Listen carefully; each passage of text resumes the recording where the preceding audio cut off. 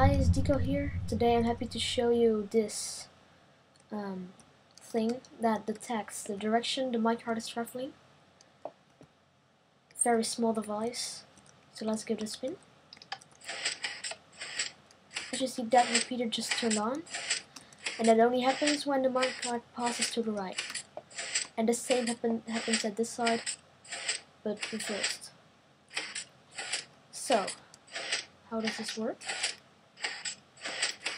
When the minecart passes to the right, this torch will first turn off, and that will retract this piston, and this turns on, creating a 1-tick pulse going through a 4-tick repeater, converting it to a 4-tick pulse, going up to here, which powers this track. Same for this side, and for the other way around, it will first power this, and this is then still extended, so it will not be able to create a 1-tick pulse, and then later this turns off. So that's not going to work. So that's pretty simple. And another thing I found with this is a instant flip-flop, and it's pretty compact. You can, for example, have a repeater right here,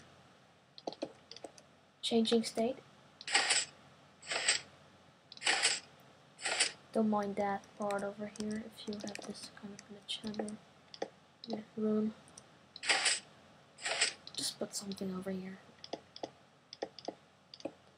So, now for the tutorial, you're going to have this with, at the sides, you want 2 pieces of detector reel and just normal reels.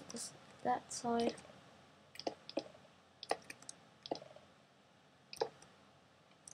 And then again some detector reel, and then place some pistons right there and right there. Blocks. Down here you want some pieces of redstone dust. And going through this piston, that block, 4-tick repeater, mirror that on the other side, and the other side of each redstone dust, let it power a torch with a block on top, a solid block, and that will power this piston.